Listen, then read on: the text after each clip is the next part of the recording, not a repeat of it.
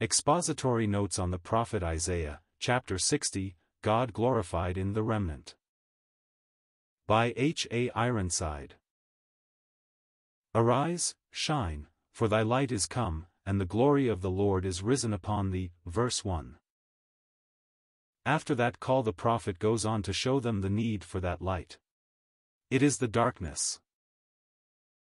For, behold, the darkness shall cover the earth, and gross darkness the people, but the Lord shall arise upon thee, and his glory shall be seen upon thee. And the Gentiles shall come to thy light, and kings to the brightness of thy rising. Verses 2, 3. Restored Israel is brought to the forefront of God's plan and blessing for the whole earth.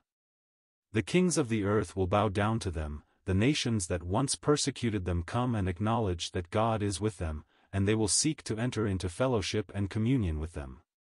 This is to be taken literally. God will deal thus with his people Israel and bring the nations that once antagonized and persecuted them into this blessed harmony in the last days. And the sons of strangers shall build up thy walls, and their kings shall minister unto thee, for in my wrath I smote thee, but in my favor have I had mercy on thee. Whereas thou hast been forsaken and hated, so that no man went through thee, I will make thee an eternal excellency, a joy of many generations. The sun shall be no more thy light by day, neither for brightness shall the moon give light unto thee, but the Lord shall be unto thee an everlasting light, and thy God thy glory. Thy sun shall no more go down, neither shall thy moon withdraw itself, for the Lord shall be thine everlasting light, and the days of thy mourning shall be ended. Verses 10, 15, 19, 20.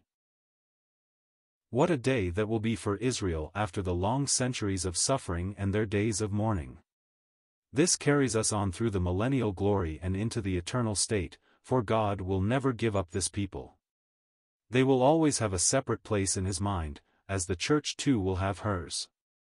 God has various groups, all of whom have their own place in his councils, all redeemed alike by the precious blood of the Lord Jesus Christ.